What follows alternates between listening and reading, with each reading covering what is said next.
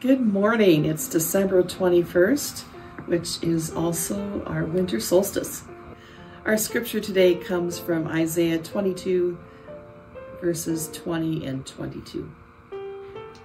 On that day I will call my servant Eliakim, son of Hilkiah, and will clothe him with your robe and bind your sash on him.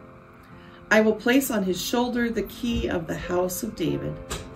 He shall open and no one shall shut. He shall shut and no one shall open. Clothed with Christ in baptism, the newly baptized may receive a baptismal garment. What will you wear to church on Christmas Eve or Christmas Day, or to a Christmas get-together with your family and friends?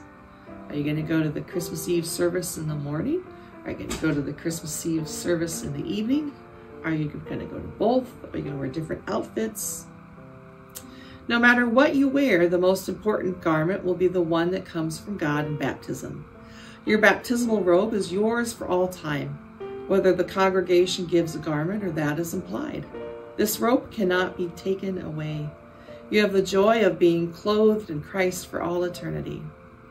When Eliakim was appointed the treasurer in the palace of Hezekiah, he received clothing that symbolized his office.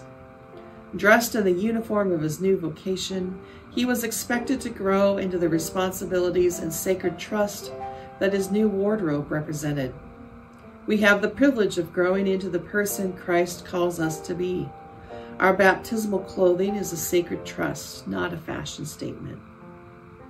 This everlasting garment brings blessing, responsibility, and hope. Christ died and rose to offer all God's creation the gifts of justice, compassion, and peace. Clothed in Christ for Christmas, what doors might we open to bring those gifts to the ones who need them most? Let us pray. O Key of David, how thankful we are to be baptized into Christ. Help us grow into the clothing you provide.